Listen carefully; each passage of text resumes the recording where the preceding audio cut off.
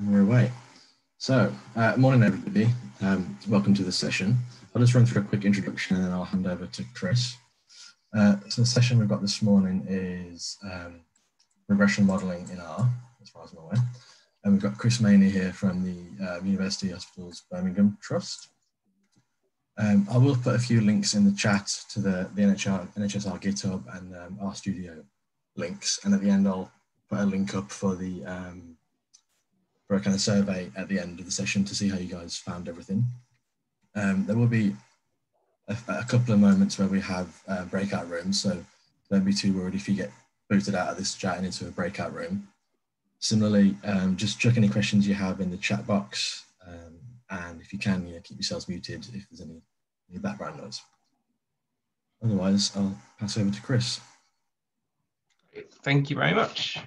Morning, everyone. So let me just share my screen first of all. Okay, so you should have my slides there now, he says optimistically. Yep. Right, so yeah, my name's Chris Mainey. I'm Senior Data Scientist at the University Hospital Birmingham, specifically in the HED team. So we build a HES-based benchmarking system to compare hospital activity, mortality, readmissions, and other sorts of information. It's used by about 50 to 60 NHS organisations and a few other partners at the moment. So we are NHS Informatics, but we have a slightly different remit to some of the other people who we encounter through NHS-R community. I'm going to be looking at regression modelling this morning and leading you through how you start doing that in R, what you will need to know in terms of getting the best out of it. And I'll try and relate it really to some of the things that we've done in practice and where and how we use that. What I'll do in terms of structure, I'll run through a reasonable amount of theory first of all. I'll try not to get too heavy, but there is a couple of equations here and there, but I'll try and fully illustrate why they're useful because they help you understand what the regression is doing. In terms of then applying it, I've then got a number of workshops for you, a number of exercises for you throughout the workshop. We'll move in and out of them between different sections of the slide. So we'll start with, as I say, a fair chunk of theory, then we'll do an exercise, then we'll do a little more, an exercise, etc., and we'll alternate through. We'll finish up with kind of putting it together exercise where I'll give you free rein for building the best regression model you can on a particular data set. So we're going to aim to finish by 12. And we will stop a few times along the way. So I think what we'll probably do for the exercise sessions is we'll put you into breakout rooms.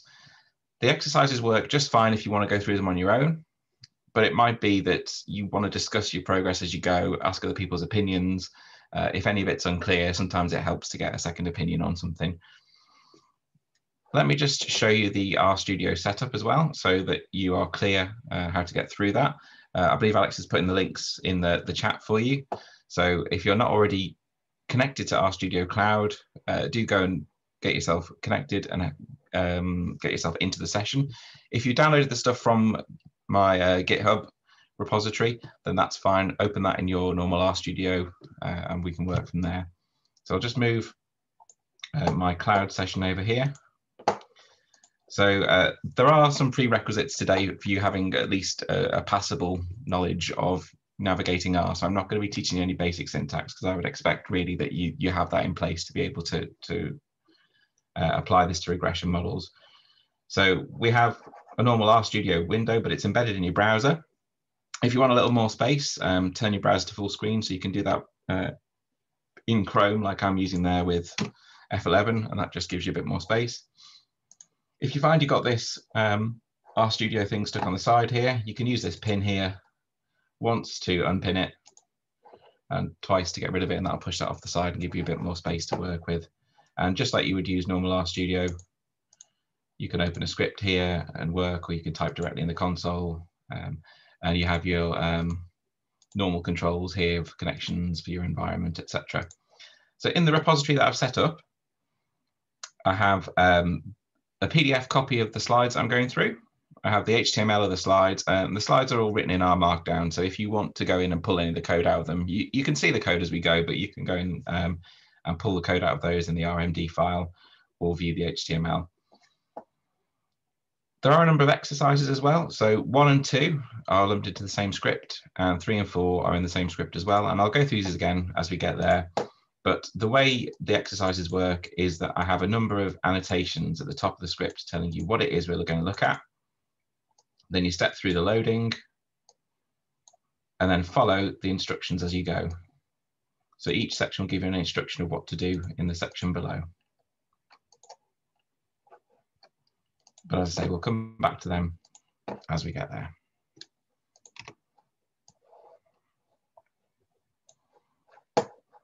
Okay, so regression modeling. So what I'm going to go through today then is firstly correlation. So the first thing you will generally be asked to do if you're doing something that would probably be good as a regression model is someone will ask you if some things are related. So correlation is often a standard first step in terms of understanding whether two variables are related. We'll look at the slightly more powerful approach to doing that then with a linear model, a linear regression, and specifically we'll then use the LM function in R, which is the standard for linear models. There are a number of other frameworks, particularly the RMS frameworks. If you're interested in that, Frank Harrell's RMS framework is quite good as well, but we'll use base R's LM function here. You can also then apply a bunch of other things to LM models to diagnose how good the model fit is, and then to further use them for prediction. So we'll look at how we can then apply some other elements. So what do we do with categorical variables, for example? Once we've got a fitted model, how do we then use that model to predict onto new data? And we'll also look at, once we understand a linear model, how do we then apply the same sort of idea for a linear model to some data that isn't linear? So something like a binary. So if we had a model to predict deaths or readmissions, where people are or aren't, so it's a 0 or 1, true or false, how could we do that? So we'll look specifically at logistic regression, which is an extension of that through a so-called generalized linear model. So the essence of what we're doing really is looking for relationships between variables. So if someone says correlated, they're suggesting that those two variables have a relationship. So if one of them increases or decreases, it has a proportional effect on the other variable. It may have an effect in the same direction. It may have an effect in a different direction. So as one increases, the other one may decrease. And the rate at which they're associated might be different. So the way we generally consider correlation then is usually the strength of the correlation, so how tightly they are linked together, and the direction of that association. So as I say, does one increase or decrease the other?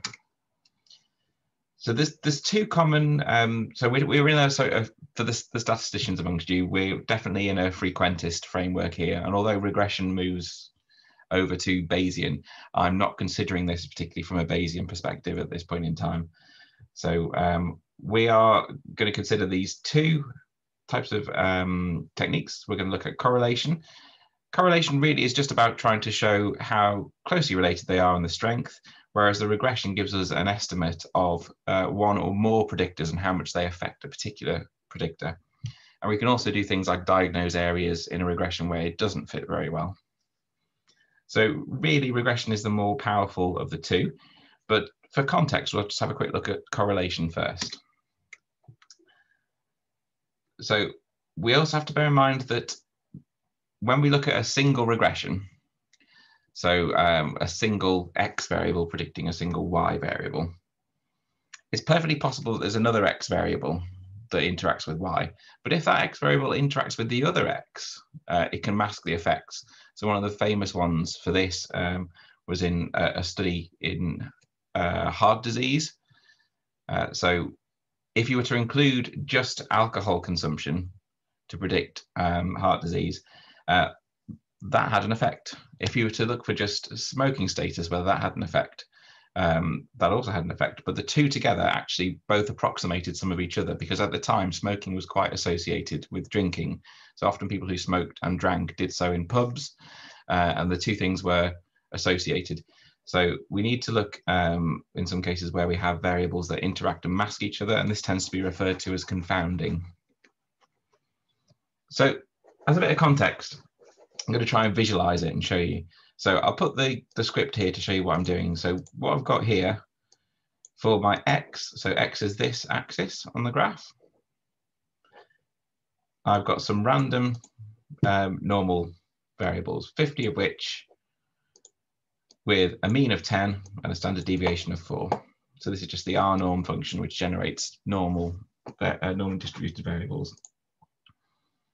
I've then got a uniform distribution equivalent for 50 variables with a minimum of 0.1, sorry, a minimum of 0.5 and a maximum of 10, plus 1.25 times x. So critically here, I've specified a relationship on x. So as x increases, y will increase as well with some noise. So I've set it up essentially here. So this is probably as clear a correlation as you're going to see from a scatter plot.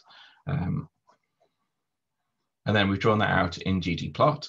So I would suggest always when you're going to something like this, if you've got two variables at least as a baseline, do plot them, do have a look at the relationship, because that can tell you a lot more than going straight into a regression model. Because if you have, let's say, a plot like this, but you have a huge dip in the middle, you wouldn't see that from the regression model. So do consider plotting them first. It really does help. So here it looks pretty much as x increases, y increases. So to apply a correlation then, we tend to measure them with a correlation coefficient. There's a number of different correlation coefficients, but normally for most things, we start with a Pearson correlation coefficient, which is a sort of from the same stable as t-tests, essentially. It's assuming that you have two normally distributed numeric variables that you're comparing. So how you use this then is you apply the correlation function to it, and we get a coefficient out of it, which I'll show you in a minute, where the range of the output is a -1 to a 1. So the -1 is a perfect negative correlation. I'll show you this visually in a second. And 1 is a perfect positive correlation. But if you get a correlation coefficient of 0, it shows that it is suggesting that there is no correlation between them. So what do some of those correlations look like then? So here, and with thanks to Wikipedia, shameless pull from Wikipedia here, I have the correlation coefficients for a few different sets of scatter plots. So here you can see the perfect positive correlation of 1. And actually where that correlation is not quite so tight, but it's still in the same direction, we've got 0.8. Then as we decrease down there to 0.4, you can see actually the cloud is widening out. When we get to 0, actually, there doesn't appear to be much pattern there at all. It appears to be quite random. Then when we see the -4, actually it's going in the opposite direction as y increases, as x increases, y decreases. Similarly with 0.8, and then the -1 is that perfect negative correlation as well. And a word of warning, if you have 1, so a perfect correlation, it doesn't necessarily mean that that's a 45-degree slope across your plot. So you can see here, these other lines here are perfect positive correlation, but the magnitude of the increase differs between them. And again, we have a 0 there. But you'll also see there's some people take great delight in this from a data nerding perspective, but there are many different ways where you can get patterns where when you sum them up, you get a 0 correlation, but it's very clear that there is a pattern in these here. So just because you get no pattern from a correlation coefficient doesn't mean there's no pattern in the data, if that makes sense. So this is where it's I'll reiterate the point of do make sure you plot them, because that will really tell you a lot. A question from Noor, who's asking, yeah, sure, are there any kind of prescribed criteria as to when to call a certain coefficient, correlation coefficient, strong or weak? Is there a kind of cutoff point where it goes from being kind of yeah? So I would so I think conventional wisdom is generally that 0.8 and above is a strong correlation, but I think it's a little bit context dependent. Personally, I'm going to be an annoying statistician and sit on the fence slightly and say it sort of a little bit depends on your application and how big the data set is and all sorts of things. So I think depending on your problem is what you're happy to live with, but I think most people would regard above 0.8 as a strong correlation. So just in terms of then doing that in R, it's a reasonably simple function. So I've got my x variables and my y variables that I had on the previous slide. So if I run a correlation test with the car function, you can see I get my correlation coefficient out there, and it defaults to a Pearson one here. There are some other options here. If you look in the help files, you could see that you could specify different types of correlations. But that's given a correlation of 0.865. So essentially you can read that like an R squared, which we'll see later, which is essentially saying about 86.5% of it, the variation is explained by the other. But essentially it's a high correlation. If you want a significance test with that, because often people do then want a measure of, can I put some trust in this? We get into the land of t-tests, significance tests, and without disappearing down the do you use a p-value or not rabbit hole,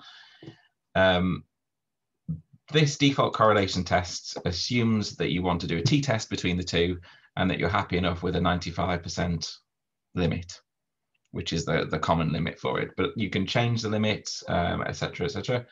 But if you do core test instead of core, it will give you the output underneath here. So we have our t values, we have the p value. So obviously that's to the -16, so it's very small. So it's a significant correlation.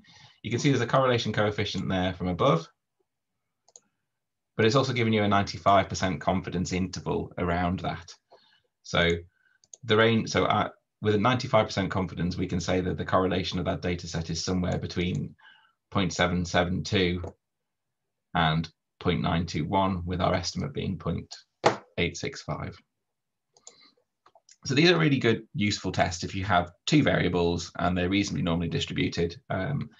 But if it starts to get a little bit more complicated, or you've got more than one variable, you will probably want to go straight for the regression approach. And I would normally go straight for a regression approach. So how does it then differ from the correlation? So it's a little bit more involved for a start. So to show you what I've done here, I've done two things on this page. So firstly, I've built a linear model using the LM function. We'll do this and we're looking at a bit more detail in a minute. But what I've done is I've created an object called Z with this assign function. And Z is a linear model where we're predicting Y. Y was the variables we had created on the other slide a minute ago. We're predicting Y using X. And then I've taken the plot that I created before. I created an object with that plot. Let me just nip back there. This created a plot called A. And I'm reusing A each time to put the different layers on so that you can see that. So there I'm putting an additional layer on A, which is a smoother.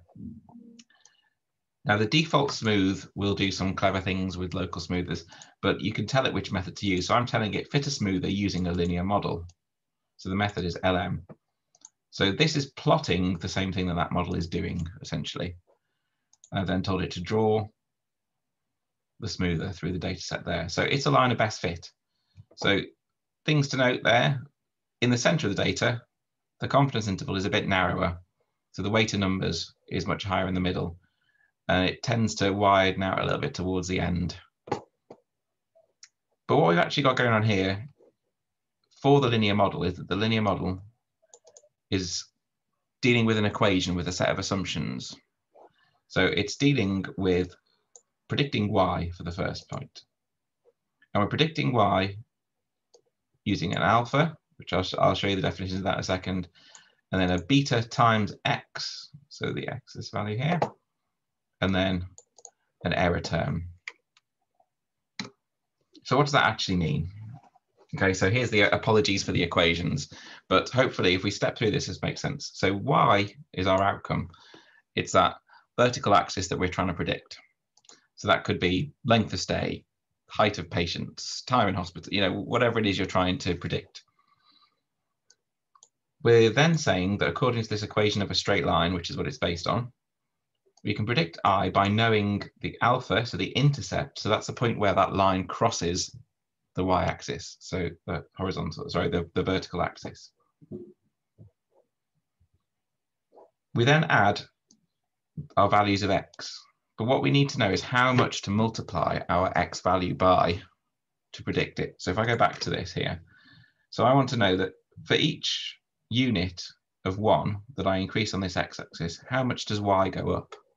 And that's what this beta represents. It represents how much we are multiplying each of these x values by to get a prediction. So if I said, knowing my intercept and knowing that x equals 5, I want to be able to read off that y then equals, I don't know, 12.5. So we're getting a beta. This beta value is referred to as a regression coefficient, and it's a weight. So it's how much x is multiplied by to predict y. The index I've got here with I, this is to tell you that you can do this as many times as you want. So at the moment, we're just using one predictor. We're saying y is predicted by x. But we could have many, many different predictors. So I is to indicate that we could have as many of these beta x's as possible. And you'll see that as we go through when we look at regression, multiple regression, so regression with more than one predictor. And then we also have an eta term as well. So the remaining error. So it's not perfect, our model. So if you go back here, you'll see that despite the fact that we've got this model here, it doesn't perfectly predict each of these points, does it? They're spaced off the line. So that's where the error comes in. So it's the remaining distance. Let me just see. I think I spotted something on the chat there.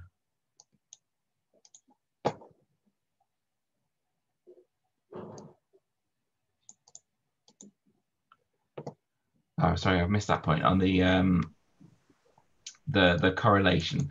So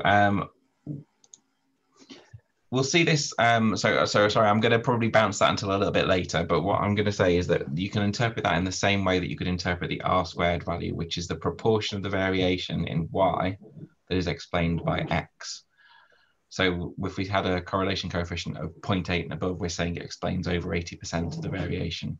So it's not quite a perfect analogy, but broadly that's how people would use an r², and it applies across to your interpretation of the correlation coefficient as well. So we've looked through this here. So this is that regression equation. So we're predicting x by knowing the intercept and then by working out how much to multiply x by. And then obviously there's some error left over at the end.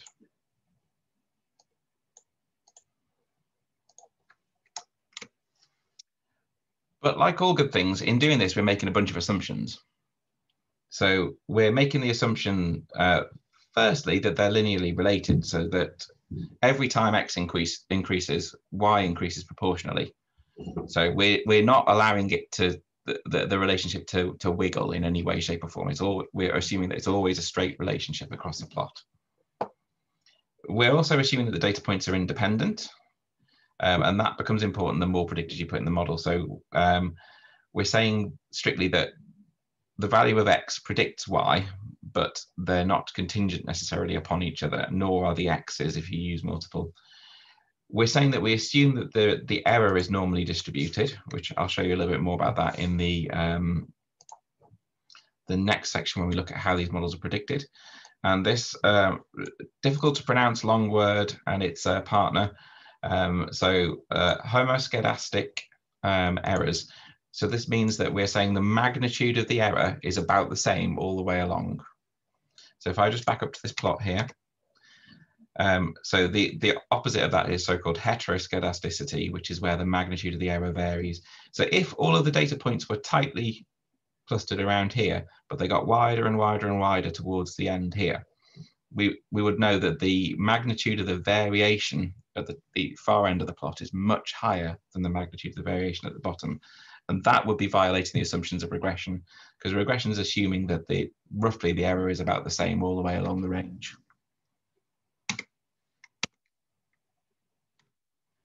So how do we estimate them then? So we've got a formula, but how do we estimate that formula? Well, it's usually estimated by a thing called ordinary least squares. And you don't have to work this out. The LM function does this for you. But what it's actually doing is it's finding the so-called residual distance, which is those distance that the points were from the line, which is our error term. And it's going to work out that line by making sure the error is the smallest it possibly can be given the set of data points. So the way it does this, because if you sum these all up, they would equal 0. And machines don't like to do that quite as efficiently as they do to minimize completely from one side to 0. So we normally square them so they all become positive, and then we minimize the sum of the squared error. So when you see terms like mean squared errors and sums of the squares in this, it's saying that we have squared the residual distance, and then we're trying to reduce it. So what that looks like visually is that each of the distances between these points in the line, this is a so-called residual. So we square each of these residual values so they all become positive, and then LM minimizes them to work out where to put the line.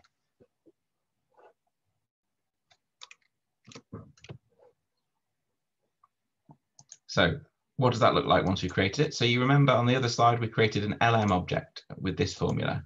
So we had an LM linear model where Y, and this tilde here, this is R's formula syntax. So if you see that, it means essentially something is explained by the thing on the right-hand side. So Y is explained by X. So this is how you enter a regression formula. A quick question as well in the chat box if you... Yep. Sure. So how can errors be normally distributed at the same time of the same magnitude? Or are you referring to a different type of error there? I presume it's fairly rare to have equally distributed errors. So when I'm saying normally distributed, I mean, I probably misspoke. I mean randomly distributed errors of approximately the same magnitude across the whole range.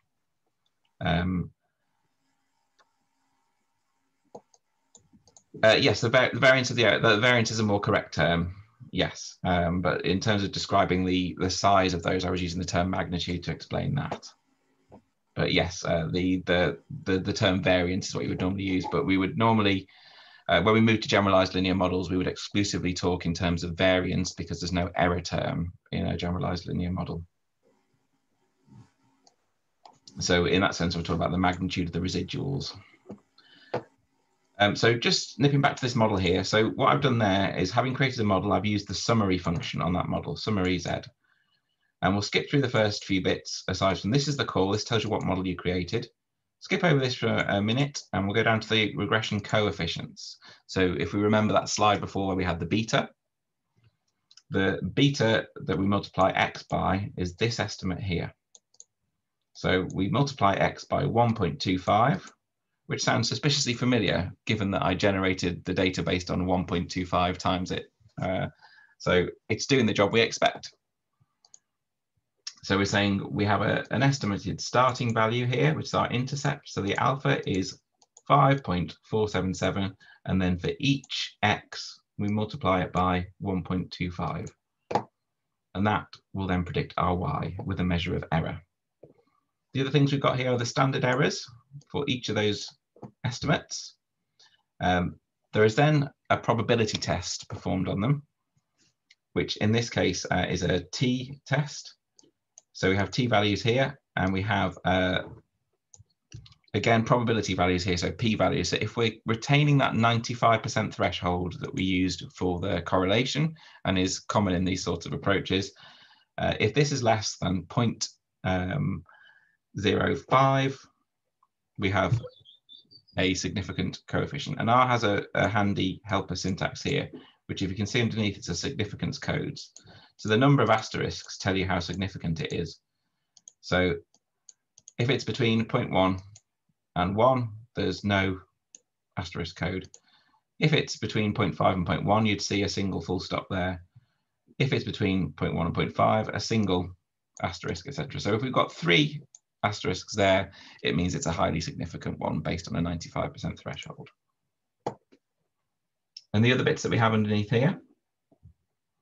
So these are, if you're concerned with the number of parameters you're estimating, which I'm not going to go into today particularly, but you have the residual standard error and the degrees of freedom the model's using.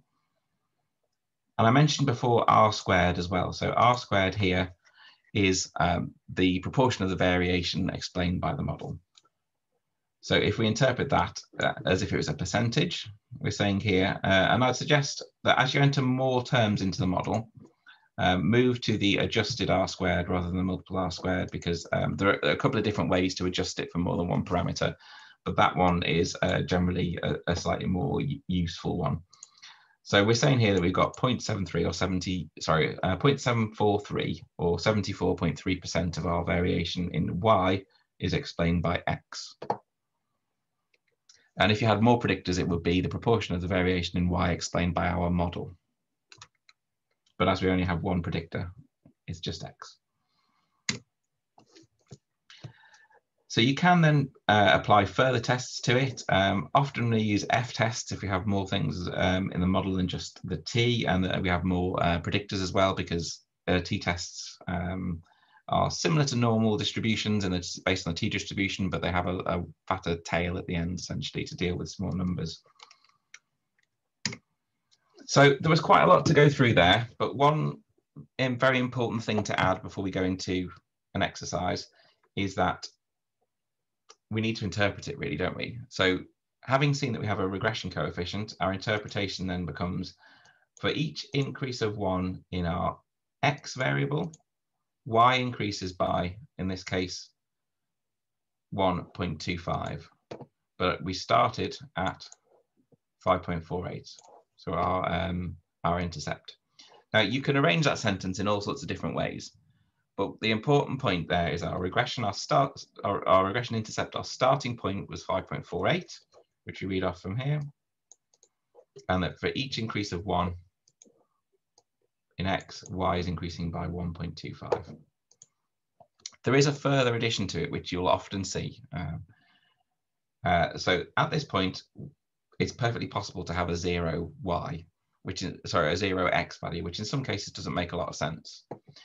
But a common approach is to scale our variables. So when I say scale, what I mean is we mean center and we scale it. So for our X variable, we take the mean X away from it and we divide by the standard deviation of X. And that's a thing called a Z-score, if anyone's familiar with that. But that might seem a bit of a weird thing to do, but it then changes our model so that each change in X represents the change of 1 standard deviation. So it rescales the model. It doesn't affect how much variation it explains at all, because it's still the same predictor. It's just a rescaled version of X.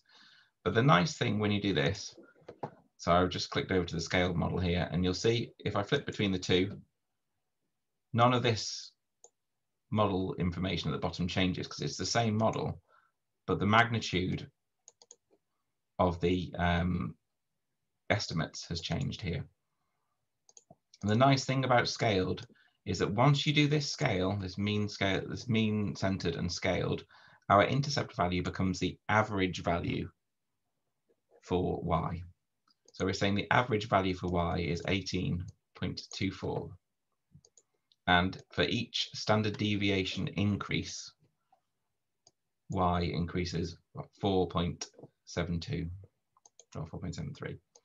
So that might seem a strange way to do it, but the reason you do that is you put it on a standard scale. So whatever the size of the X variable, you might have an X variable that's measured in a scale from 0.5 to 1. And then you might have a second X variable that's measured in 10,000 to 100,000. And the scale difference there can be quite confusing. So rescaling each predictor in this way, turning them into a Z-score, puts them all on a common scale that you can use, and it makes the intercept more useful as the average value. So as I say, when you go through the slides, you can see this here, but the intercept becomes our average Y value. The beta becomes the change for 1 standard deviation. So applying it to our model, we're saying our average, so that should be average Y, sorry, I'll update the slides for that, is 18.2, and each increase of 1 standard deviation increases Y by 4.72. So the very final thing, if we've created a model like this, how do we know if it's rubbish? Because if it is rubbish, we don't really want to use it. So one of the common things to do is to plot the residuals. So if you remember our assumptions before about the randomly distributed error across the range, when we look at the residuals versus the fitted values, so the fitted values are the values that the model would predict, we would hope that they were just normally distributed across the range. So this red line should be best part flat across the range, following this dotted line here. And it looks pretty close. Another version of this is the normal QQ plot. So if you're familiar with QQ plots, there are a certain take on this sort of thing, but we have a standardized version of the residuals versus where they should be theoretically. So if they line up perfectly across this dotted line here, then you have the dream model. But if they mostly line up across it, then you have a reasonably good model. For areas where you see that it deviates away, it's suggesting that the variance is not equal across the whole range of the model. So looking at that there, I would say that's probably acceptable given that we only have a single predictor and it's a setup model anyway. But you may, if you have a model that systematically deviates away from this, want to do something about it. It tends to deviate in the tails anyway, so that's a sort of common part of this plot. And similarly, if you work your way through the others here, these are standardized residuals, so it's just a transformed version of the one that's above.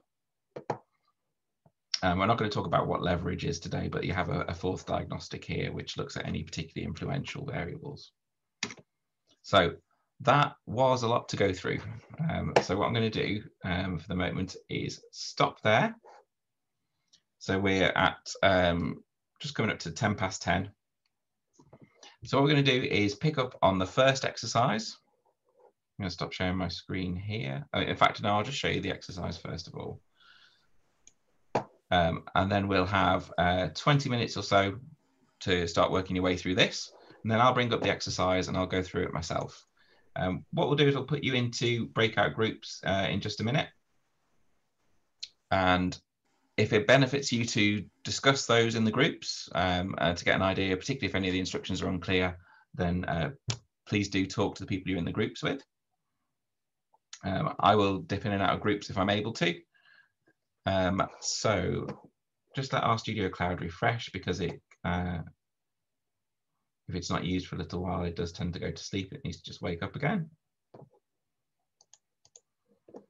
So if you go down here to exercises 1 and 2, you can pick that up. Now, I don't recommend that you go straight for the cheat option of the solutions folder, but should you want to, should this be really confusing you, for example, and you want some pointers or you're not sure how to plot some of the things, then I have solutions here in this folder. So do go into the solutions folder and pick them up and have a look at those there as well. But what this exercise is it's picking up the Framingham data set. And there's an overview here of what Framingham is here, but it's a heart disease study, sort of a famous, sort of a public health famous example, if you like. So we have the data frame here. So if you run this, it will load the Framingham data frame into your environment here. And they have a whole bunch of things in that table.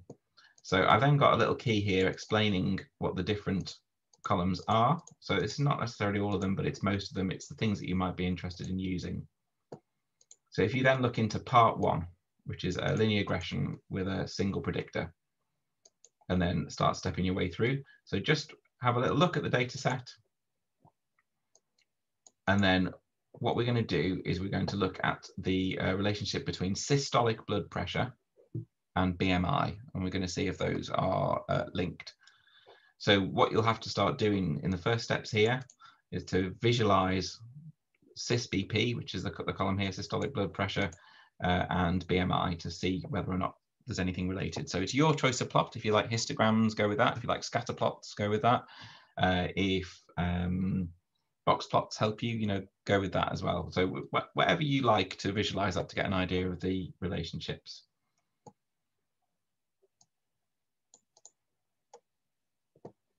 So here I've suggested drawing a histogram, but you can also do a scatter plot.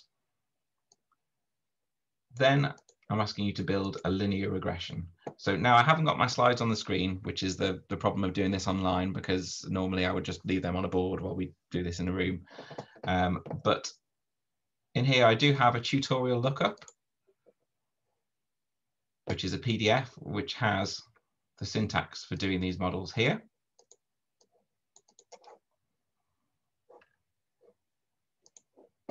Or you can pick it up from the slides or the solutions as well. So here is where we're going to use the LM function. And then we're going to use the summary function on LM to see the coefficients and start interpreting them. So if I stop talking there for now, I'll put you into breakout rooms. If we could come back at 10:30, we'll have a look at that there. If you need to go and get a coffee, have a short break, then feel free to. I will start going through this at 10:30. Alex, are you able to do the breakout rooms, please?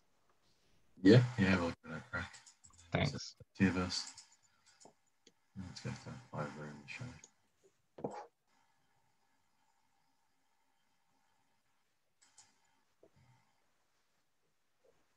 And people should be getting invites to join breakout rooms now. There we go.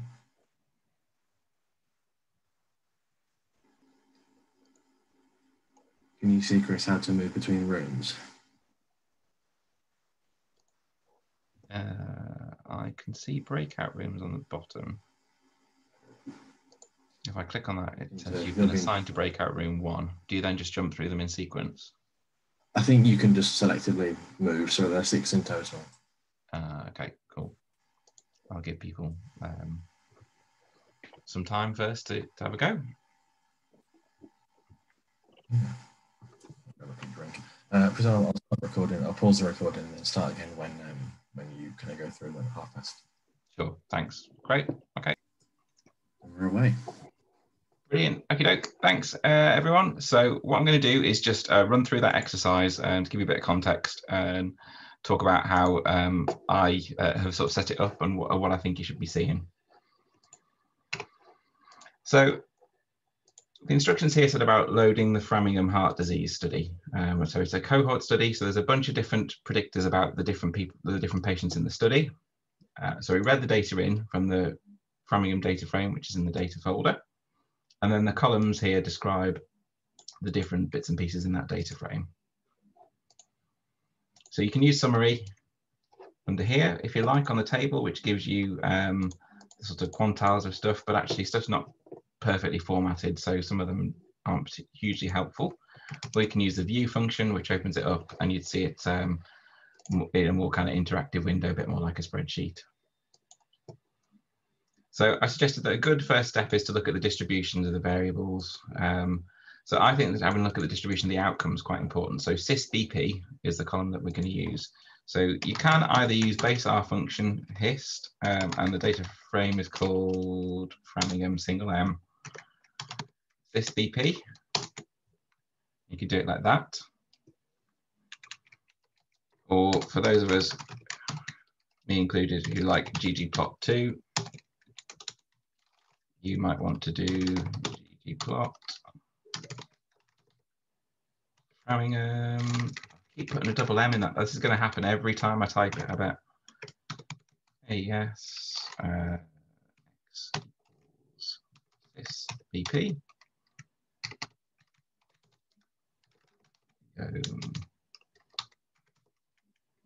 Instagram.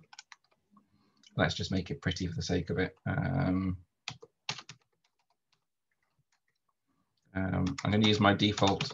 I like this blue color, which is Dodger Blue 2. For some reason, I remembered that one. Alpha equals 0.6 equals, because why not? Okay, so there we have a default ggplot histogram. And yes, it's probably a little bit skewed here. So we've got a slightly longer tail here for the upper region, which would sort of make sense because you kind of got a hard limit of blood pressure doesn't really go much below here. But there are a few upper outliers of patients who've got really high blood pressure. But it's kind of broadly normally distributed, and I'd be happy enough approaching that with a linear model. So let's then do a scatter and see the relationship then to BMI. So I'm going to keep sys-BP on there and put Y, BMI, going to do point. Or in base R, it would just be plot and then the two next to each other. This will be a less pretty looking plot. So yeah, so it's kind of unclear, I'd say. I mean, it does look like a cloud of points that broadly as sys-BP, sorry, as BMI is increasing, sys-BP is sort of increasing. So it doesn't look completely devoid of relationship, but it's not particularly strong by the looks of this. So let's try and quantify that now then with a linear model. So I'm going to call this, and I'm terrible at naming things. This is supposed to be one of the hardest things in programming, naming things apparently. I'm going to call it mod 1. I'm going to create a linear model using sys BP, explained by BMI. I'm going to tell it my data is Birmingham, which hopefully I spelled right for once. Okay, so as that's created, you can see this has created an object. So the model object here is a large linear model, it says. What this is, for those of you who know the internals of R, it's an S3 object. So it's essentially a list of a bunch of different things, and you can use functions to pull stuff out of it. So you could use, and it has a list of these functions if we were to go through the help. So if I looked at the coefs of mod 1, we'll print the coefs there, and you can pull out all the individual components of it. But I like to use summary because I think it gives you a nice output.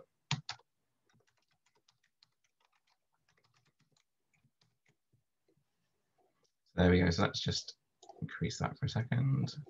So what I've got there then is, as you saw on the slide before, I've got the calls. That's telling me the model that I put in. This, for those of you who can read these sorts of things, this is a description of the distribution of the residuals. So the median should be the midpoint, the minimum value, the maximum value, and then the quartiles, so 25%, 75%. I personally find that a bit hard to read, so I'd probably rather plot them. But the thing that we're interested in here is, so we're saying the intercept is 86. So starting at 86, for each increase of BMI,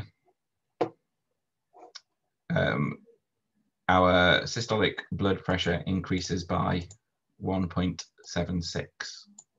And that's, compared to my model before, I've got the axes the wrong way around, so I'll just flip those axes on that previous plot so it's easier to see. Question as well, Chris, if that's all right. Sorry? There's just a quick question about if the data had been skewed. If the data had been skewed, so you've got a few options. So you can either use a model that accounts for skewed data. So you could, so that sort of model there, it's not a discrete variable. If it was discrete, you could use something like a Poisson distribution, which assumes that. So there are different classes of models that deal with those sorts of skew. But one of the most common things to do is to transform it. So you might find that by putting something through a log transformation, it starts to look normal. So you would then do say log BMI or log sysBP and do it that way. So it's common to transform variables and then apply a linear model. It's a slightly less powerful approach than using a type of model that's calibrated for that sort of thing. But we'll look a little bit at a generalized linear model later on, but that's specifically for binary outcomes. But that GLM can be used for all sorts of different types of distributions. You just have to tell it which one. So I'm just going to, so I've just flipped the axis on that there. So you can see that there's a sysBP and BMI. And in fact, if I plot exactly the same thing that our linear model is doing by using the linear model built into ggplot, method equals LM, we'll see this.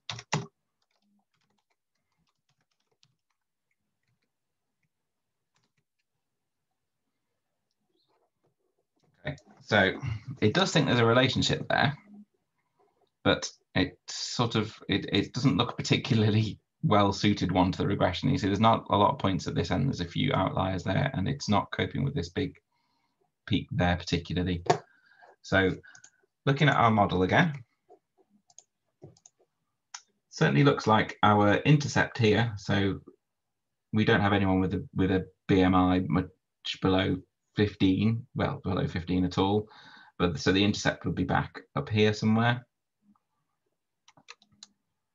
But the intercept there being the 86. And then for each increase of 1 in BMI, sysBP goes up 1.76.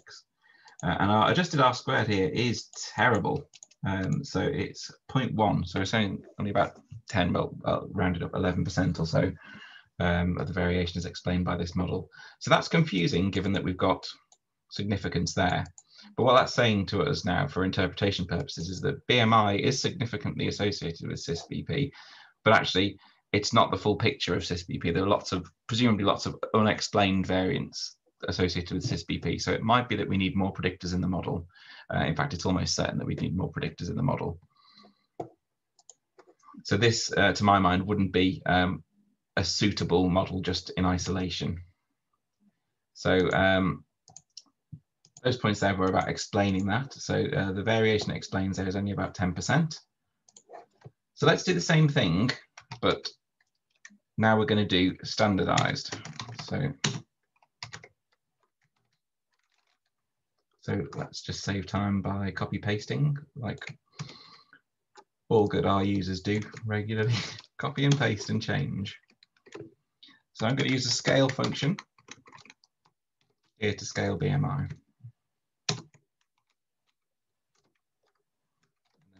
Summary again, but this time on mod 2.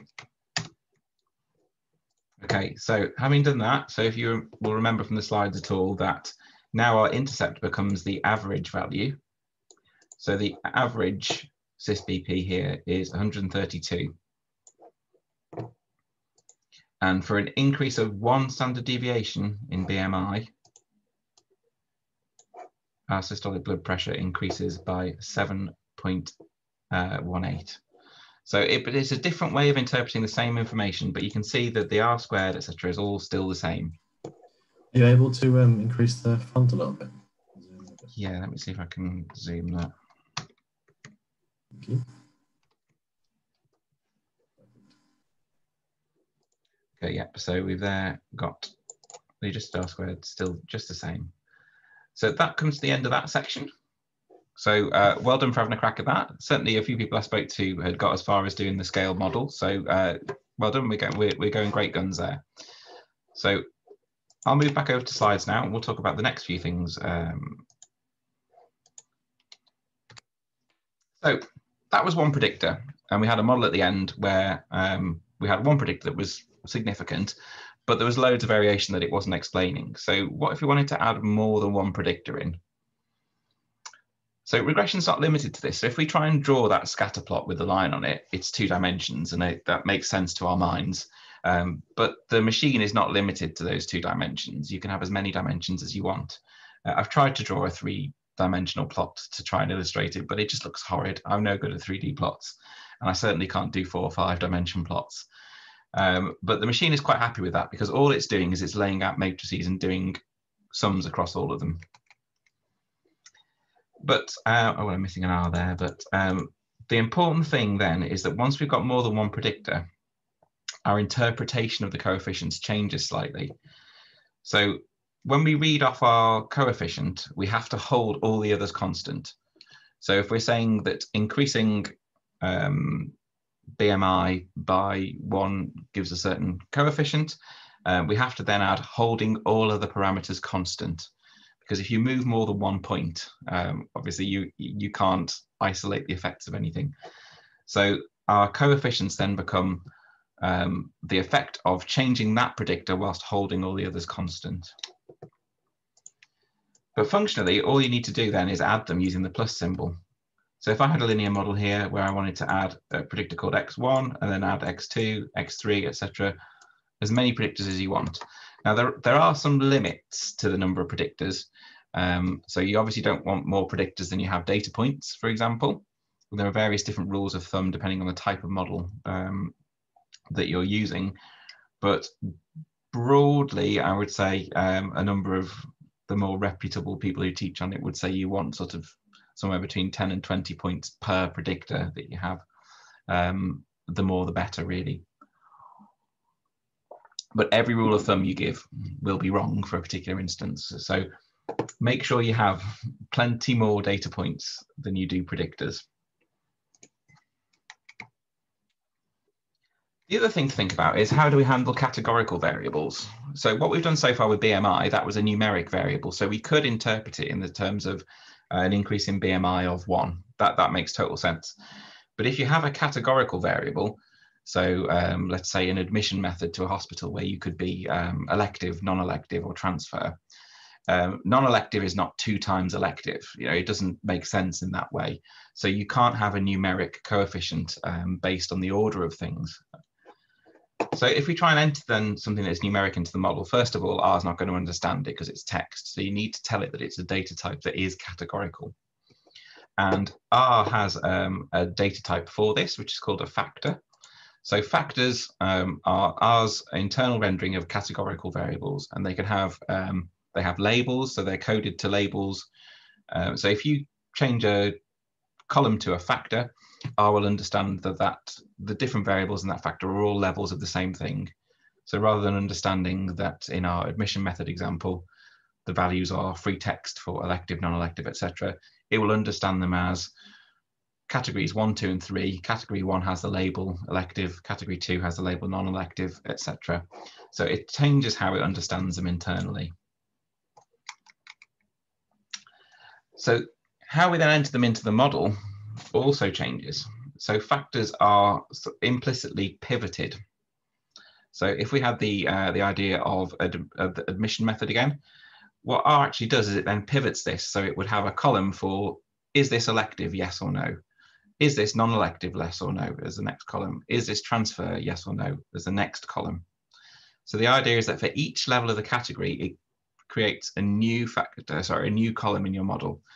And that column is coded 0, 1. So it can sort of do the same maths that it did previously. So in the presence of category B, for example, it would add the coefficient from B times 1, because the x value of that is 1.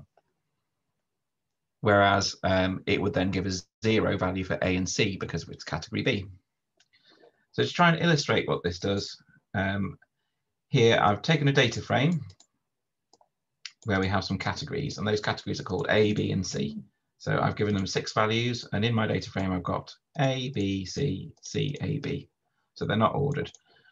But because I've called them a factor, R understands that it has 3 levels called A, B, and C. Now, when you tell your linear model that you are predicting cis-BP tilde with BMI, what it does in the background is it builds a model matrix for it to work on. So if you shortcut this process and just call model matrix directly, I've said, build a model matrix on, this is a wildcard for all, on everything in this data frame here that I've just created. So actually the model matrix that it enters then is an intercept. So we have a constant intercept, which is what we saw in the model previously. And it has a column for category B and a column for category C. But you'll see that it's missing category A. So what this does when we do this so-called dummy coding is it assumes that one of the categories is the default. And it fits the model as if the data is from that category. And then the other variables it adds are the difference between A and that next one. So category B is the difference between A and B, the difference between C and A. So in cases here where we have row number 1 is 0, 0, that's because it's category A. In number 2, where we have a B, you can see it's got a 1 here, so it's not an A and it's not a C.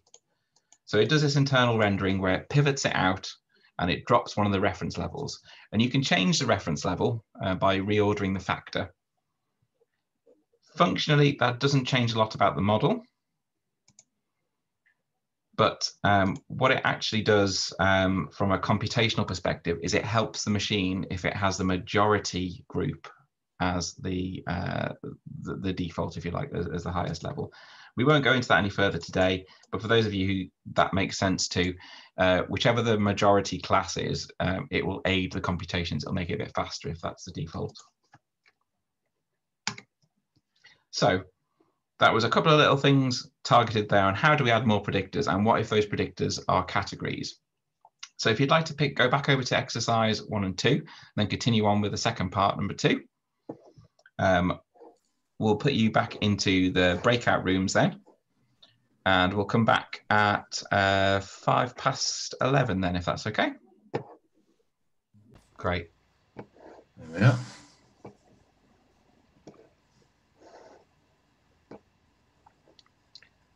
Okie doke. Welcome back, everyone. I'm just going to go and share my screen, and I'll work through the next bit of it, and I'll point out the things that I think are most important really to take from that. So I'll just make that a little larger. So in the first exercise, we were creating a linear model with a single predictor. So what I'm going to do now is just copy that down to save myself typing, because, you know, traditional R-based laziness. So I'm going to call this one Model 3. So here I've suggested, as well as BMI, let's use a predictor called current smoker.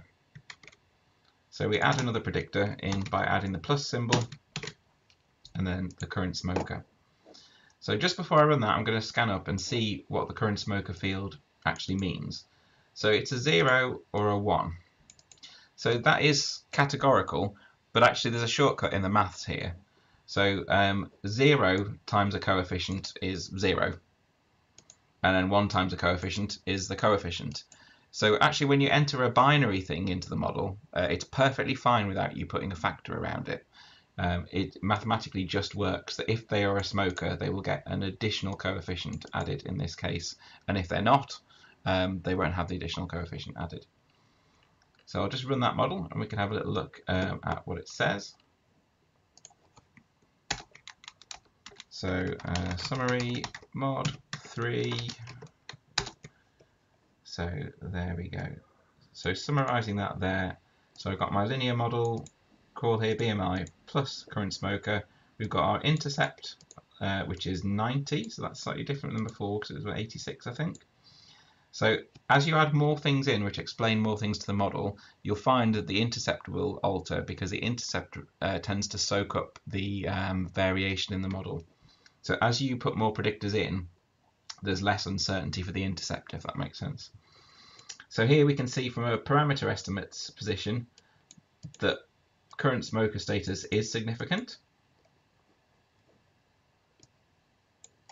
and it appears that for current smoker status it appears to lower the blood pressure, and our adjusted R squared is slightly better. It's gone up to 0.11 from 0.10, so it's marginally better, but it's not explained very much more variation at all. So let's try with age instead. I'm just going to copy and paste that twice and alter it. So I'm going to change this to age.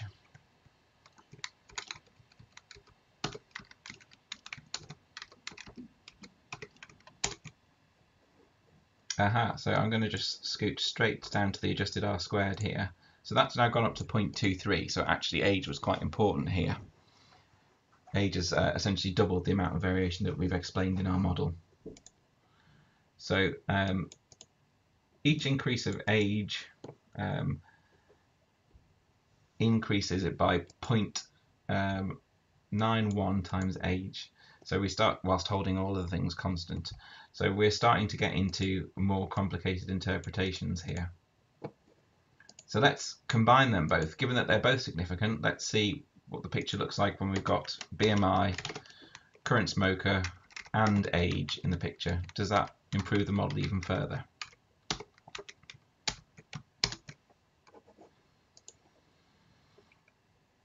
Actually, it's ever so slight decline here in our adjusted R squared.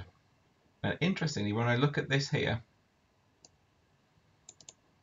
our BMI and intercept are significant. Our current smoker status isn't significant, and our age is.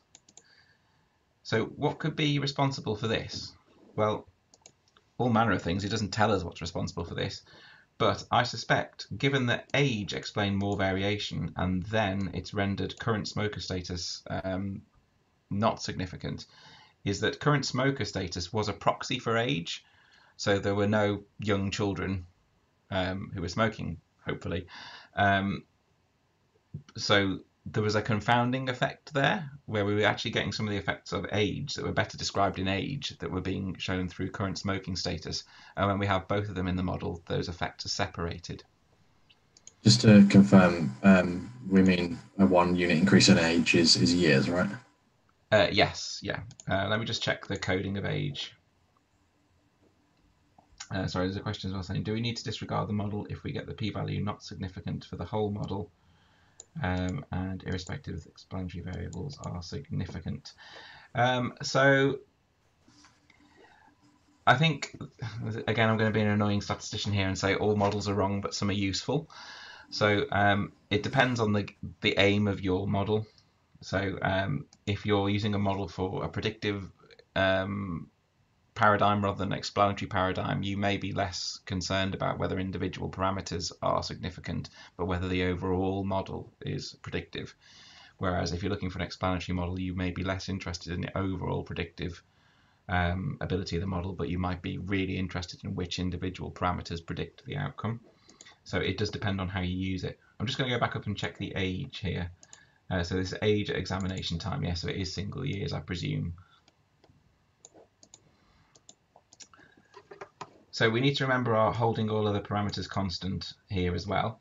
But the last part in this here was adding in our education variable. Now, given that education is a categorical variable, we need to treat it as a factor so that the factor can do that pivoting that we described before, which is referred to as dummy variables. So I'm going to build a model then with BMI, age, and education. So let's take this one, copy and paste, and update it. So you can update the original data frame. So you could change the column in the data frame to make it a factor. Or you can specify directly in the model that you want this to be a factor. So I'm going to add education in here as a factor. So I'm just going to do that in the model in this instance.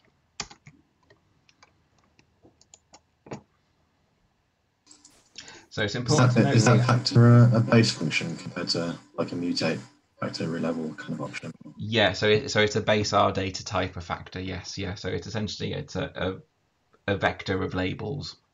Yeah. So you can use that in tidyverse paradigms and stuff. It would still respect it as a factor, but no, it's a base R thing. So here you can see we've now got coefficients for each factor level, so 2, 3, and 4. So it's treated factor level 1 as the default.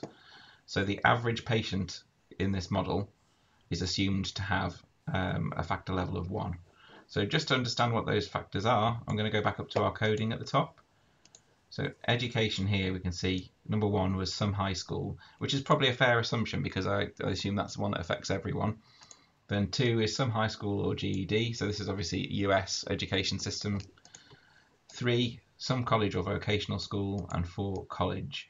So it looks like as they increase their sort of higher levels of attainment, presumably related to years in school. But importantly here, we've got 123 observations deleted due to missingness. So, and Ina spotted this and asked on the breakout rooms as well. So it's important to note that if you use the help to help you, as you might expect here, I've looked up what factor is, and it explains to me that factor here is a function to encode something as a factor, and it has an argument here called exclude, and it's got NAs. So anything that is an NA, it's going to exclude. So there are a number of missing values for education. So you can't have a missing value in a regression model because it can't estimate it. So it either needs to replace it with something, which is often referred to as imputing. So you can do things like put the mean, or you could use fancy algorithms to work out what a likely value is. Or you can accept that that data row needs to be removed. So they're really your only options there. So the default is to remove them. So it's worth checking when you see this because not only are you losing data, but you may be losing data in a biased kind of way. So the missingness may be due to some particular factor, like there may be an education level for a patient who was educated outside the country, for example, and moved to the US before they entered the Framingham study. So that would mean that you're biasing that group.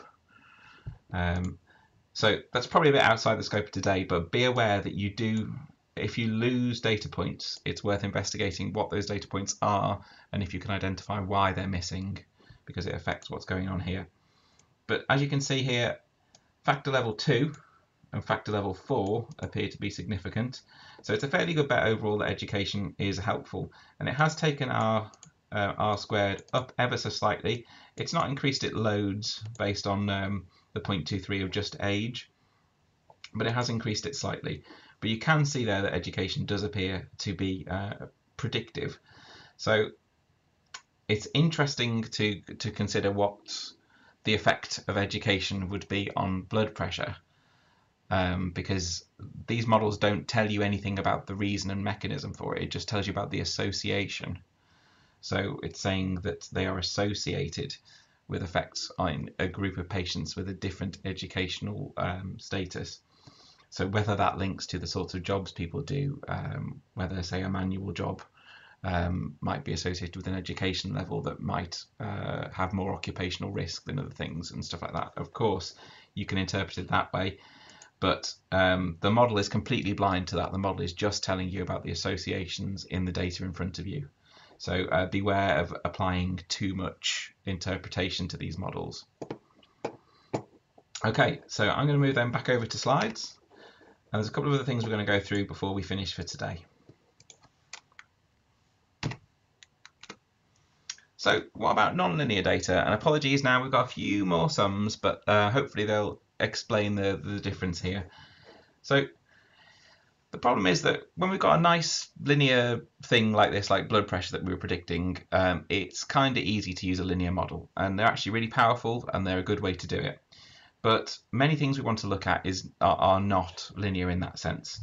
So some of the things that I use a lot in my professional life are using the outcome of death, which is a binary, or the outcome of readmissions, which is a binary. Was someone readmitted, yes or no, or length of stay.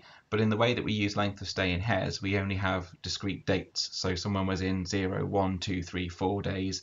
No one was ever in 2.5 days because we don't have times in the HES. So when you have a discrete data like that is a count, that's a different distribution. That's generally modeled by something called the Poisson distribution. But you can specify all sorts of distributions in a generalized linear model. And just as the name implies, it's a generalization of the linear model that you've just seen. In fact, it's a higher level framework. So the people who created the framework for generalized linear models would regard what we've just done, a linear regression, as a special case of the generalized linear model, where all the maths works very nicely. But to make it slightly more general, what they've done is they've said some transformation of this, I forget my Greek letters now, is it mu? But that is actually the expectation of y. So see this as a transformed version of y is predicted by an intercept and a coefficient times each x. And you'll notice here that there's no separate error term. So the separate error term tends to be absorbed into the intercept in these models, and it's referred to as the variance within the model. It's easy to split that out in a linear model because of the least squares way of doing things. But bear in mind that in a generalized linear model, we're not going to have a separate error term. The error is dealt with in a slightly different way. So what we're doing essentially is we're fitting a linear model but on a transformed y variable. And the transform is by applying some function to it. So that function is generally referred to as the link function. And for different distributions, so like the binomial distribution or the Poisson distribution, they have a particular link function. So the Poisson distribution uses a natural logarithm, whereas the binomial distribution, for the most part, is modeled as a logistic regression using a logistic link function, which is sort of a log odds. So it's important to understand that we can't use the OLS from before, so the least squares, you know, where we took the residual distance and squared it and then minimized it. That doesn't work because our data are not linear in the same way that they were previously. They are essentially linear on the transformed scale. So what we do instead is we use an estimation approach called maximum likelihood. Now, maximum likelihood works for linear models as well. It's just that OLS is quicker and is actually equivalent in that framework. So generalized linear models are the higher hierarchy, if you like, that can all be estimated by a form of maximum likelihood.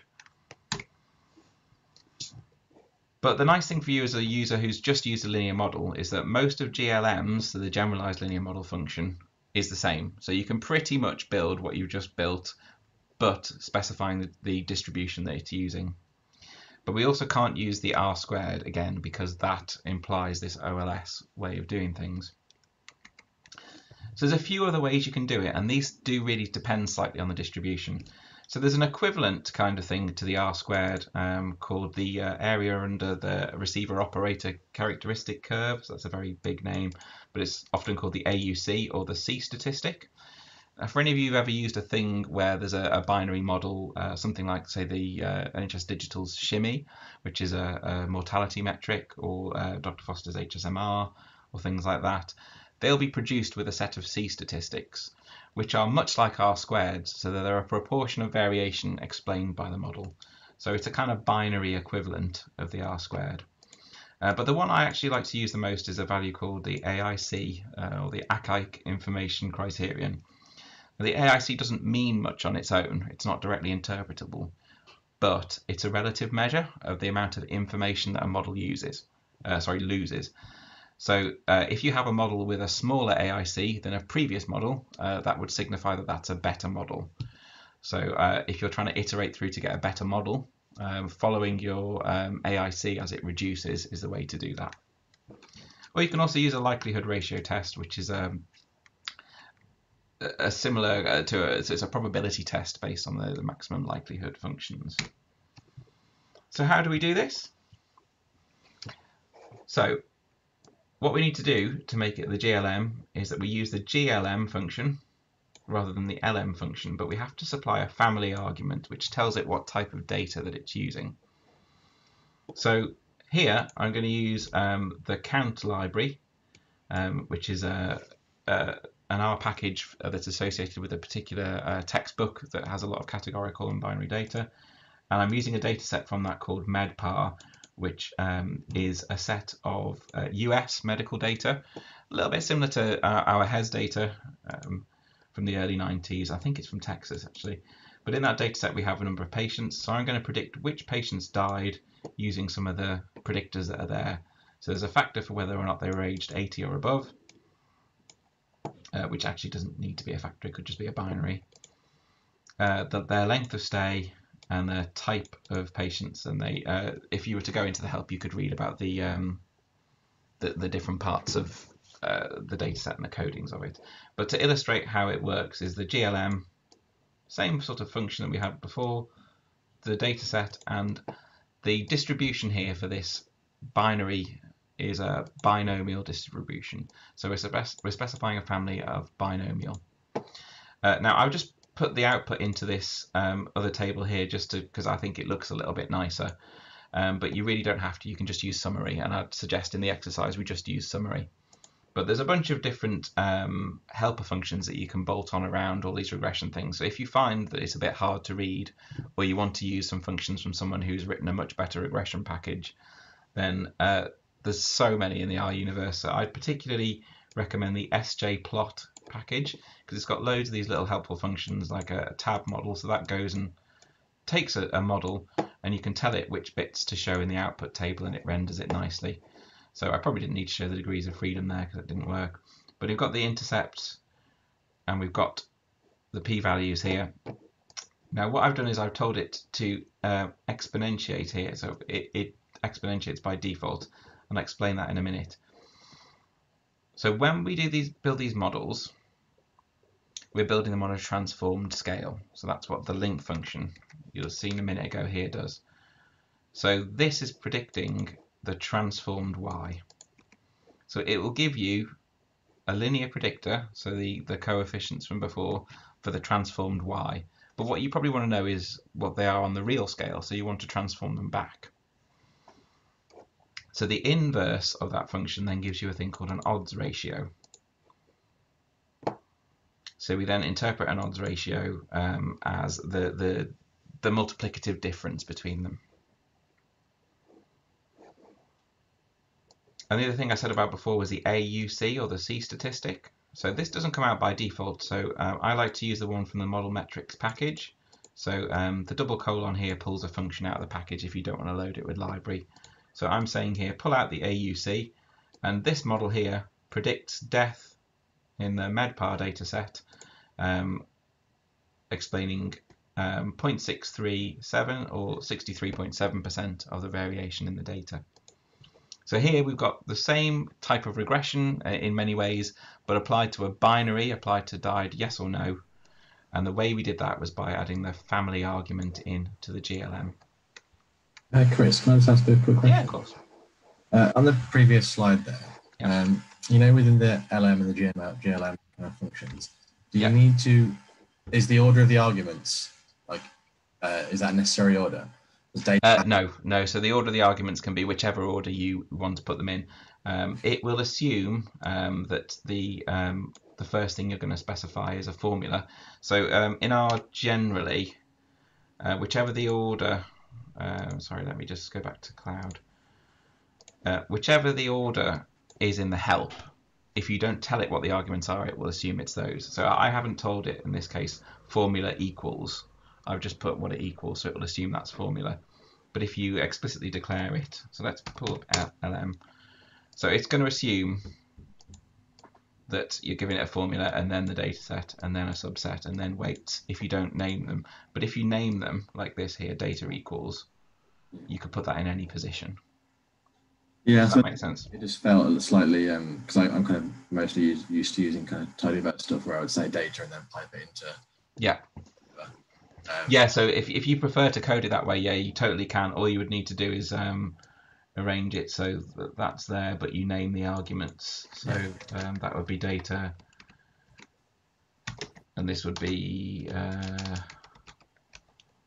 formula. Yeah, and then it would be fine. I'll just go back over and finish off on those slides. So I think we're getting a little bit close on time now. So what I'm going to do is I'm probably going to skip this interactions section just so we make sure we finish on time. But I'll explain, if you want to go through this for yourself, that interactions are the idea that not all effects are born equal necessarily. Some of them interact with each other. So if you have an x1 and an x2, but actually the product of x1 and x2 together is greater than the sum of their parts, you could do that with a multiplication symbol. So do go through and have a read of the ins and outs of it if you want to go into that. But I think we're probably going a little bit far for today, and I'd probably prefer that you do the exercises. So I'll skip over that. So our model coefficients then in LM were just multipliers, as I said before. And GLM, because it's on the scale of our link function, we want to back transform it. So here, I've taken both of those out of the model. So this is what you would get from the default summary. But because I wanted to transform it back onto the right scale, I've exponentiated them, which is the inverse of the function. So if you want to interpret them on the log odds scale, that's fine, but I don't really know what log odds is particularly. It's not intuitive sense. So I would prefer to have an odds ratio. So depending on the type of distribution used, if you do the same transformation back in Poisson, it's an incident rate ratio, for example. But have a look at that as you go into the exercise. We'll just look at the linear predictors. So what we're going to do is pick up exercise 3, and we're going to this time predict something that's binary rather than linear, as we have done previously. So let me just go and pick up that next exercise. So I've changed the data set there. So yeah, forgive me. So just follow through the first bit and load the NHS-R datasets package, and load the length of stay model data frame. Then have a little look. This is essentially a very, very cut down version of HES, where you might have a patient with a particular ID, the organisation they came from, their age, their length of stay, and whether or not they died, coded as a 0, 1. So what we're going to do then is build a GLM to predict death, and we'll look at using age and other things to do that. So let's have 15 minutes or so on that. And we'll go back into breakout rooms, and then we'll come back and we'll put this together.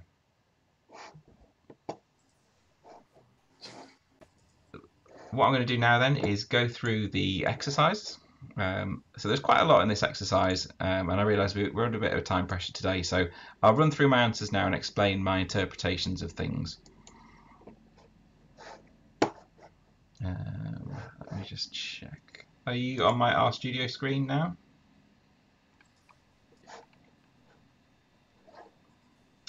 I think we are, aren't we? Yeah, I can see that. Yeah, oh, great, thank you. Okay, so in exercise 3, so firstly, got an old redundant note. We're using the NHS-R datasets package. On a side note, if you're interested in this, this is a package we put together with a bunch of healthcare related datasets for people to learn R with. So if you have a dataset that you think would be interesting or be helpful, we'd really value you contributing that if you're able to share that. So give us a shout on GitHub and see if you have something to contribute. So I'm going to load the length of stay model, which, so as I said before in the intro, is a little bit like a very reduced hairs, where we've got a patient ID, the trust, the age, the length of stay, and whether or not they died, coded as 0, 1. So 1 being a death. So that's obviously a binary. So the way we move our GLM on from the LM is to use the GLM function, as we discussed in the slides. We're using death here as our Y variable, so we're predicting death, but we also have to specify a family, and that family is binomial. So if for any reason you forget to put the family in, which is a perfectly normal thing to do, I've done that on many occasions myself, it has a default value, and when you look that up in the help here, it tells me the default value is Gaussian. So Gaussian is the other name for the normal distribution. So a Gaussian GLM is exactly the same as an LM, a linear model. So if you don't specify the family, what it's fitting is a linear model. So if I run that here, then I run the summary. Under here we have then a very similar output from before. We have our coefficients, but remember that these are on the the logit scale. So these are on the transformed scale. So it's not as directly interpretable as it was before, but we have still a significant intercept and significance for age, and we have an AIC value. Now that's no use in isolation, but it's useful when we're comparing models. So if our next model has a smaller AIC, then we know that our model is incrementally better. And that's appropriate when you're building a model on the same data set to look at the changes in AIC. But what you can also do, I mentioned earlier the AUC, which is a sort of equivalent to the R squared for this, which is the area under the receiver operator characteristic curve. The easiest version of this, because there's a few versions of this, I find, is in the model metrics package. So you can either pull it directly out of model metrics using the double colon operator, so that's without loading the model metrics package, or in the more kind of standard way where you load model metrics and then you run AUC. So here I've got an AUC of 0.594, so it won't be 595 with rounding. So we're saying our model predicts 59.5% of the variation in death. So that's quite a lot for age, but then as you probably expect that, right? So age is quite predictive of death for most of the population. So is age significant? Well, yes it is. As I say, it's kind of hard to interpret on the log odds scale, but we can see that there is the change in log odds here for each increase in age, and we have our intercept on log odds scale as well. So it's a bit confusing, but let's do it with a scaled model instead. So exactly the same thing, but with a scale on age.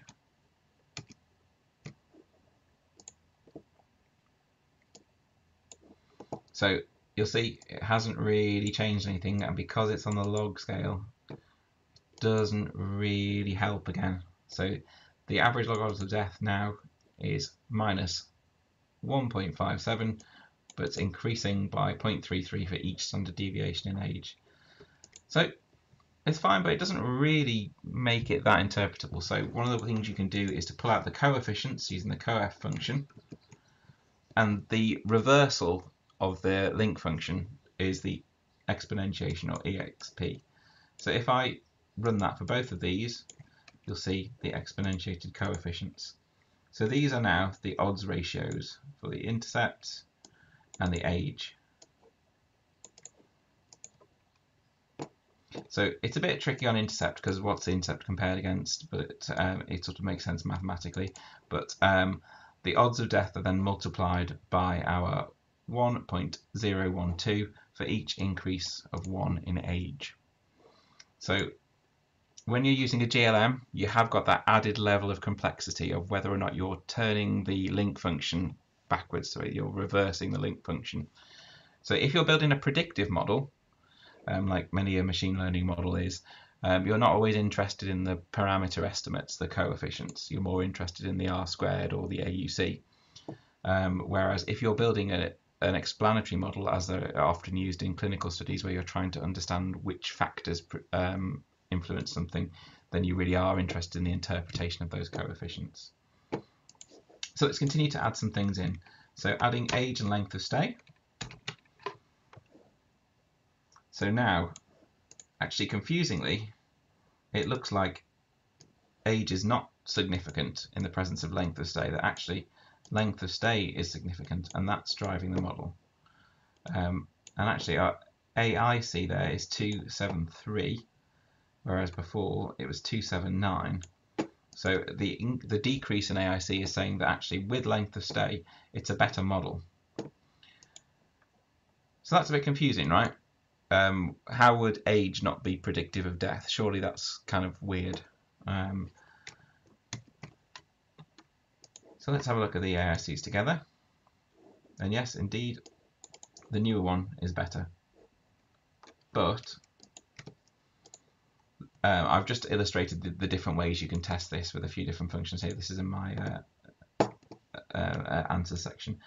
But so the larger model is better, but it's kind of strange. Now, we skipped over the ins and outs of the interaction section, but that's because age and length of stay interact with each other.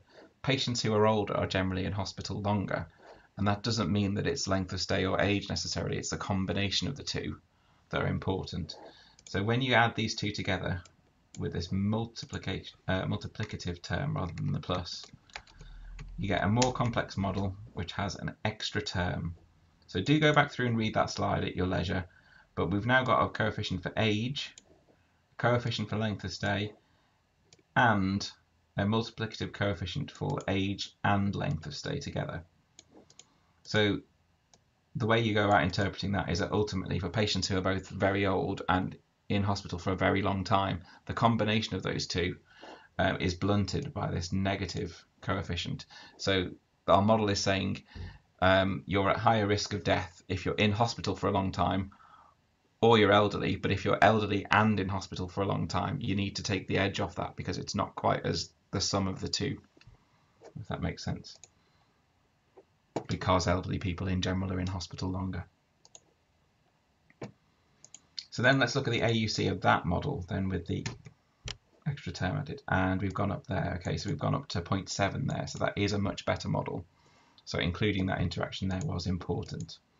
So I know that's a bit more complicated there, but the essence of a GLM is that it's really similar to an LM, but you need to be aware of what scale you're putting it on. So what family argument are you putting it on? Binomial for a binary, Poisson for something like a count. There's lots more special cases, so if you have things like over-dispersed count data, you would use a negative binomial. And for those people who work in areas where you have more specific applications, I'm sure you could list them for me.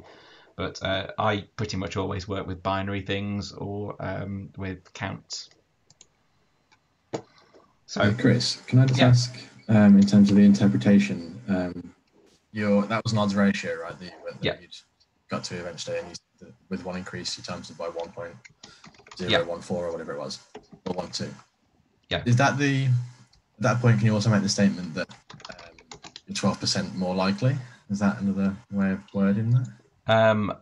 So this is where I will confess, just like many a person, my inadequacy of remembering every single method. So Yeah. I would have to go and refresh my mind of the odds ratio, the definitions of odds ratios. I'm not entirely sure you could use it like that because I think that's more like a relative risk interpretation.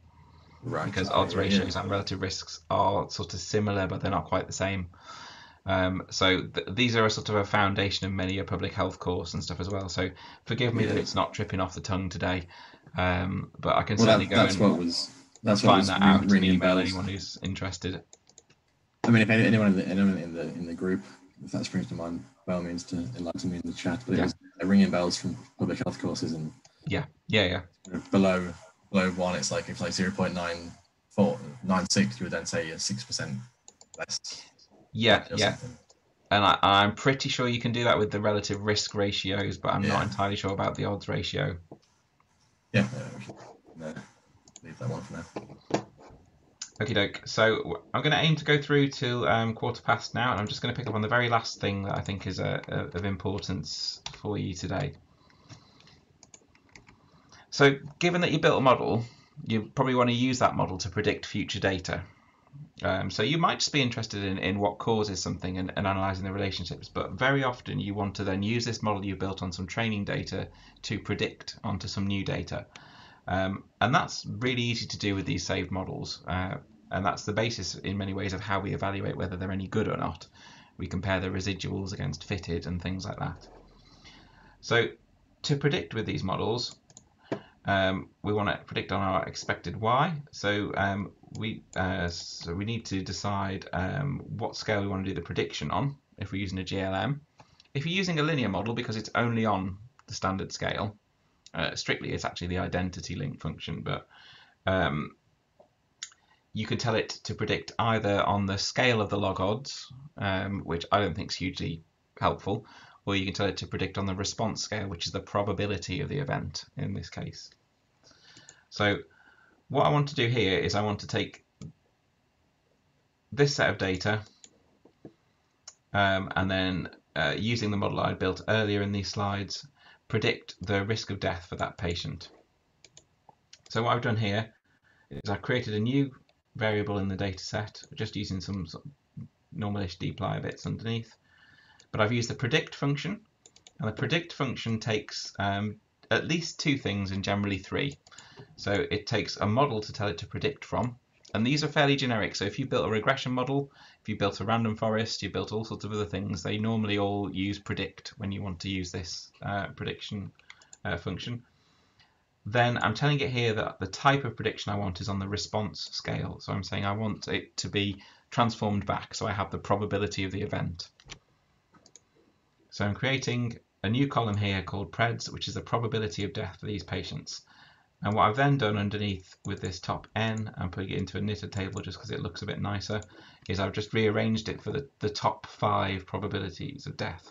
So the patients who looked most likely to die according to our model. And actually they're really quite high probabilities of death. So according to this, they have these length of stays, they all have this death status. So all of those patients that we predicted with the highest risk of death did actually die. So when you're then validating your model, that's a sort of an important metric. But once you've got your predictions, you can use them to inform a whole lot of other analyses. So you can then try and pull out the ones with the highest risks of death, the lowest risks of death. So one of the things that we would do sometimes in mortality analyses is that we would, for a particular group, let's say a particular group has more deaths than expected, we might pull out the patients who died who had the lowest probability of death. So our model was saying we didn't really expect those patients to die, yet they did. So can we then try and work out what went on there? Does that need to lead to a clinical audit? Does that need to link to some other data set where we can find out some more information?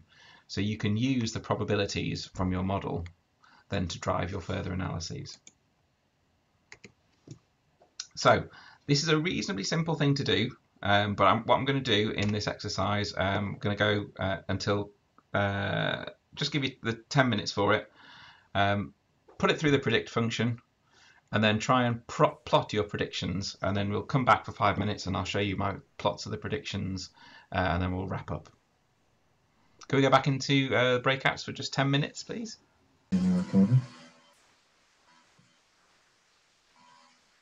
I think that's everyone. Oh, you're muted, Chris. And 2020 classic phrase of sorry I was muted. But yeah, so welcome back everyone. So this is the last bit that we're going to go through today. So the idea is, having got a model, and any of the models that we built today you can use this on, let's use that to predict onto either the same data set or another data set. In this case we're reusing the one that we've already used previously.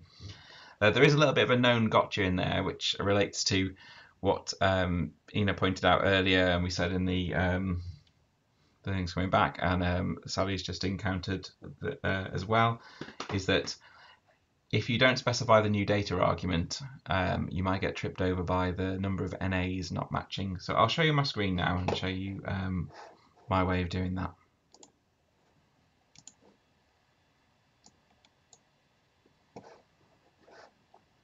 Okay, so we're back into RStudio Cloud here. So for exercise 4 here, firstly I'm using the last linear model I created in exercise 1.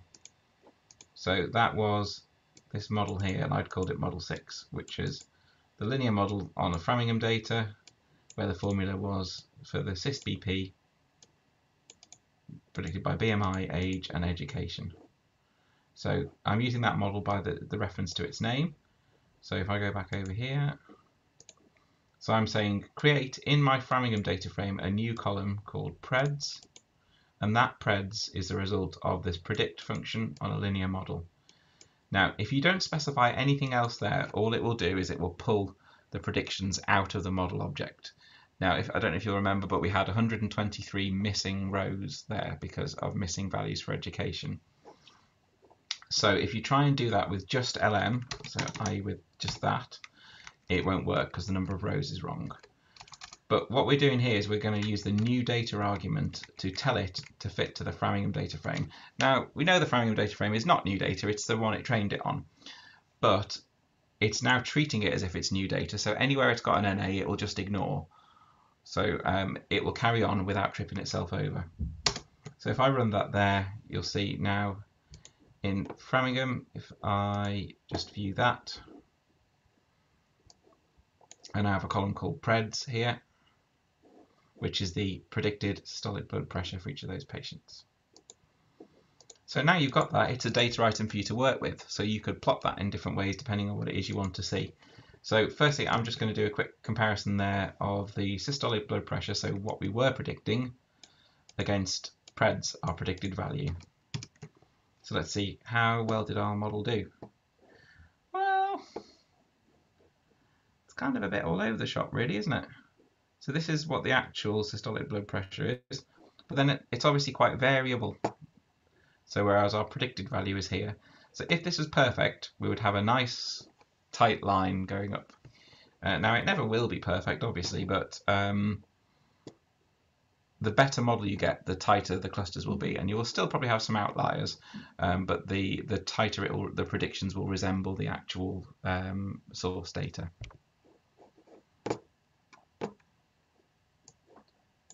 What I'm going to do now is try the same thing but on the logistic model. So the last one of my logistic models was GLM4, which was that one with the interaction in that I said before.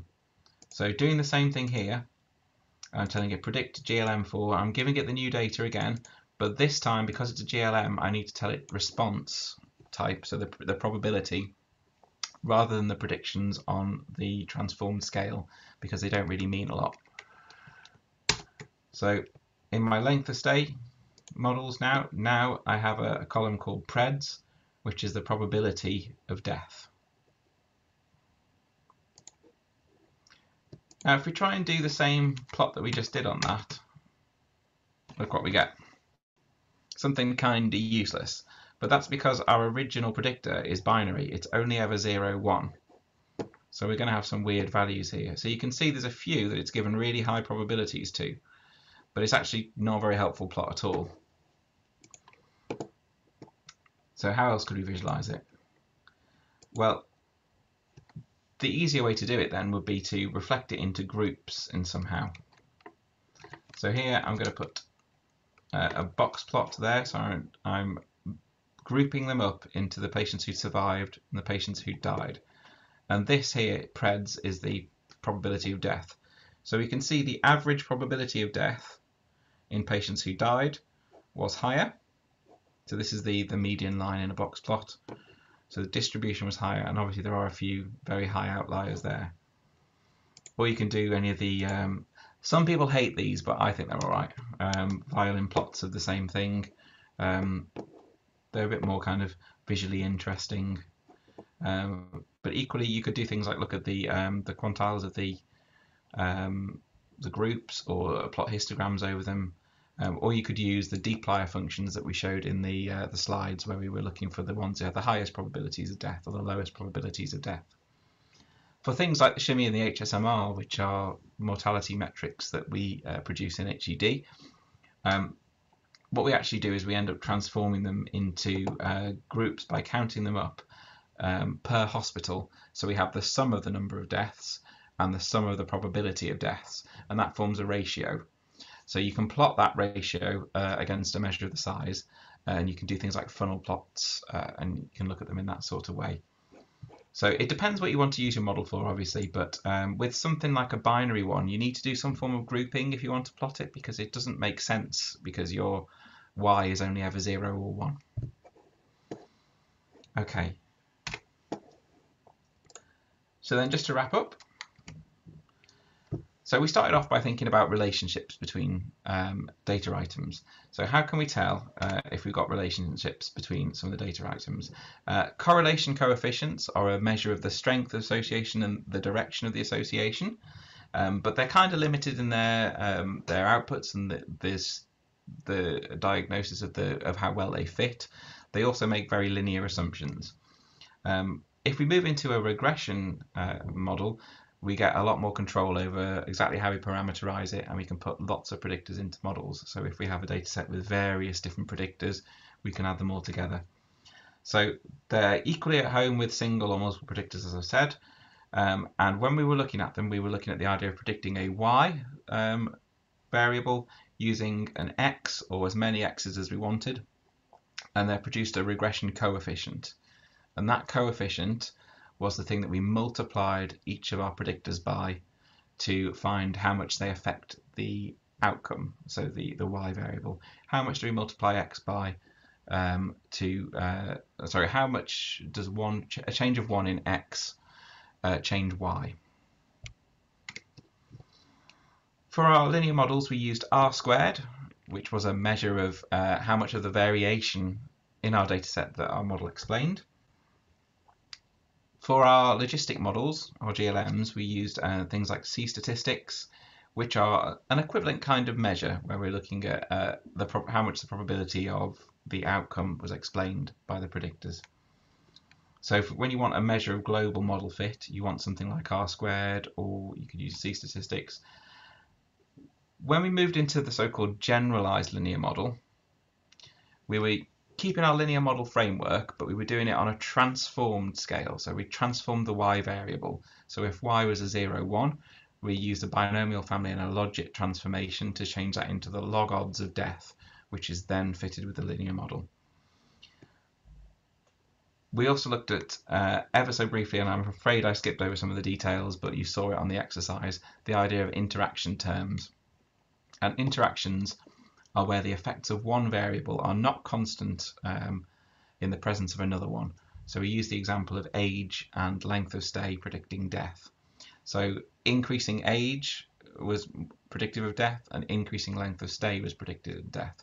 But for people of large age and large length of stay values, the sum was too great. So the interaction term blunted that slightly. And then finally, once you have a built model object of any kind, be it a linear model, a GLM, a regression tree, a random forest, a boosting model, whatever it is. R's generic predict function is usually the way to make a prediction using that model. We normally specify a new data argument. So even if you're fitting it back to the same data set, using the new data argument is kind of helpful because it allows you to skip the NAs.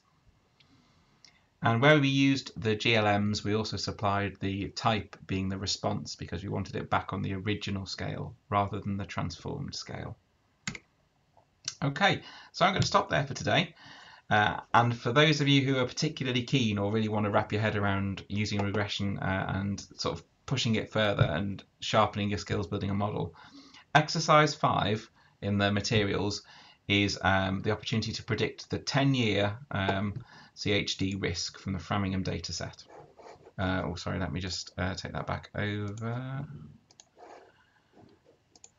So the exercise then, should you want to do it, and feel free to have a stab and we can talk about it on Slack, or you can email me, or you can compare against my sort of solution in here, is to start with the Framingham dataset again. Again, I've got a list of the columns here, but what we want to predict here is this 10-year CHD. So we want to try and predict the best model we can to predict 10-year CHD. And I will scoot up there, but I will give you the clue that it's a GLM and it's a binary, so it's a yes, no. So consider some of the variables. Some of them are categories, some of them are not. See which ones are predictive. If they are predictive, leave them in the model, and then you can compare between your models with things like the AIC and whether or not the C statistic increases. Okay, well, thank you very much for your time today. I hope you've got some useful stuff out of this. It is tricky to do this sort of thing online because normally I would be floating around a room and looking at your screen and helping you with bits and pieces. But I'm more than happy to take questions now, or if you want to drop me a line either via email or via Slack or through NHS-R community, then you're more than welcome to. Okay, thank you. That's brilliant, thanks Chris. I'll just stop the recording here.